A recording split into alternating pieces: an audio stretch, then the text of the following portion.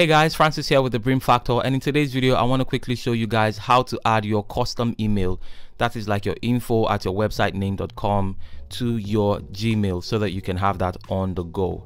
So what you want to do is head over to your hosting platform. In this case we're using Hostinga. You could be using something like GoDaddy or whatever hosting platform you're using.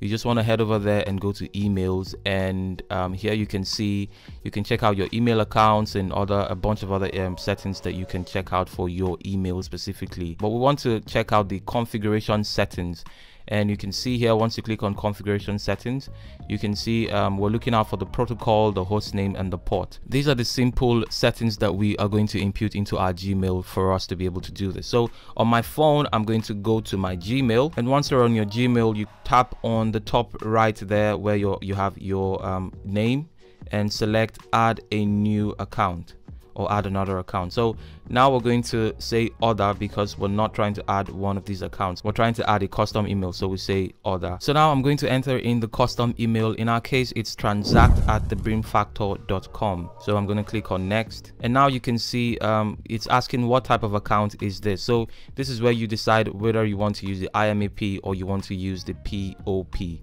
So let us go with the POP 3, and we're going to enter the password for this account. So now with the password entered, I'm going to click on next. So now we have our username and our password, and we have this is where we're supposed to enter the incoming server settings, as you see up top here, incoming server settings. So for incoming server setting for our POP, it's pop.hostinga.com, and so I'm going to remove what we have here, which is just my website URL.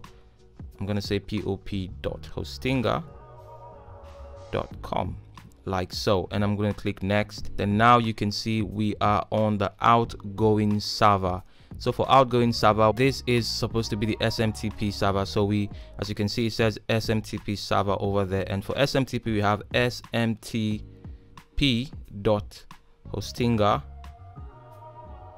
which is our service provider.com, and we click on next. It's now asking you how frequent you want to synchronize your account with the webmail. So I'm just going to leave the settings there and click on next, and now it's saying your account is set up and emails are on their way. So you want to enter in a display name here for whenever you send messages. So display on sent messages, I'm just going to put the name of our company. So now guys, as you can see, that email has been added to my account. You can see right on top there it says transact@thebrimfactor, and I can go ahead and send emails or read my emails that have been sent to my account on my mobile phone. So that's how you add your custom email to your Gmail on your mobile phone, so you can always have it on the go. Thank you guys for watching this video, and I will see you in the next one. Take care.